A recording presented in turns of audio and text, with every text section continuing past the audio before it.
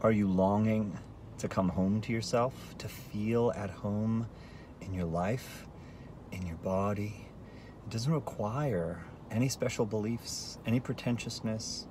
It's not about acting as if you're always happy, or you never get stressed, or nothing scares you, or that you have faith in some special set of concepts that's somehow going to protect you.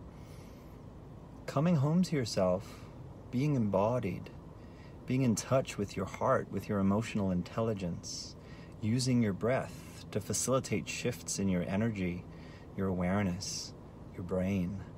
It all happens right here.